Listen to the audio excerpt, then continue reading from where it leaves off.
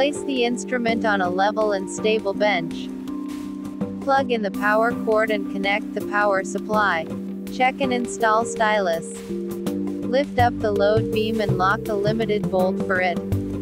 Then check the scratch stylus with 30x magnifier. A qualified stylus should have a smooth hemispherical tip without any damage or dirt, otherwise should replace a new stylus. Put the lock nut over the stylus. Load the required stylus into the corresponding position.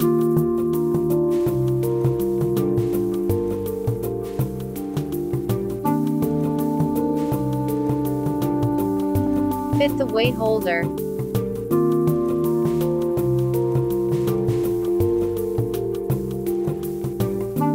The level adjustment of load beam.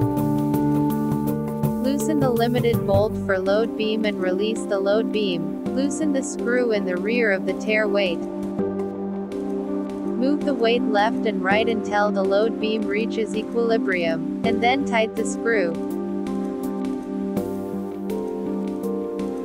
Lift up the load beam and lock the limited bolt for it. Install test panel. Loosen 2 or 4 fixing bolts on the right side of the table, according to the length of the test panel. Place the test panel with the coated face up on the working platform. The left end of the test panel is pressed against the left edge of the workbench. Adjust the limited block for panel to fix the right end of panel. Release the load beam. Adjust the distance between the stylus and the rest panel. Loosen the screw above the stylus, and rotate it until the stylus tip just touches the surface of the test panel. Fasten the screw nut. Adjust the distance between the pulley and test panel to 2 to 3 millimeters.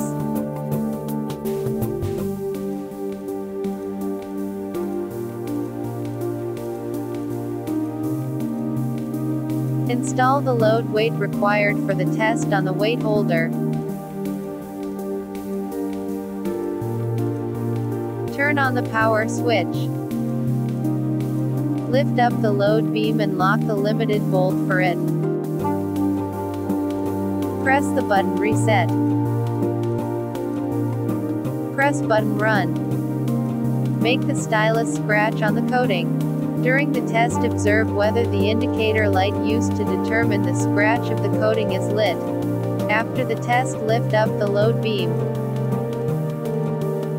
Press the button Reset and the scratch stylus back to the initial position. If the scratch test need do again at different position on the same panel, loosen the fixed screw for holder on the left end of the workbench to move the bench back and forth until the stylus is facing the new area of the test panel.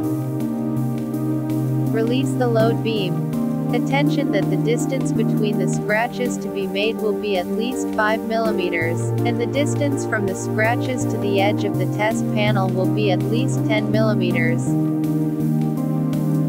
To determine the minimum load to cause penetration, progressively increase the load on the stylus in suitable increments, until the coating is penetrated.